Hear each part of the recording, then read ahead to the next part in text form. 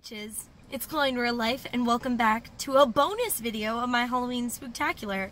So, today Starbucks announced their new Halloween themed Frappuccino, and it is a Halloween Spooktacular tradition to try these. This is the Witch's Brew. It's purple, it's got like green, I think, chia seeds, and so I'm so excited to try it. Let's go see how it is. So here is the Witch's Brew. Look at how beautiful that purple color is with the green chia seeds.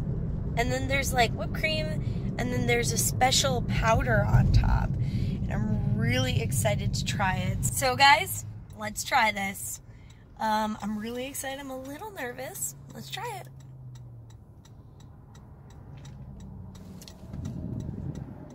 I'm sorry, I totally forgot how chia seeds tasted, and I'm always surprised by the texture. It's like jelly wrapped around like a strawberry seed almost.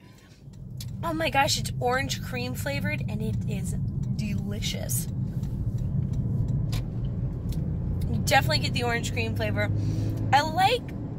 This is gonna sound super gross, but I really like the chia seeds because it almost feels like eyeballs, like little tiny like rat eyeballs in the witch's potion. And I want to try like the powder, so let me try this. Ooh! Also, Starbucks whipped cream is so delicious. This just tastes kind of like, tastes sweet and really good. I think it isn't, ooh! Is it matcha flavored? It tastes like it's kind of green tea flavored, and that's really good. So overall, I would have to say I really enjoyed the Witch's Brew. Be sure to come pick it up on Starbucks while supplies last. Probably before Halloween, which is coming soon, guys, so you better hurry up and get it.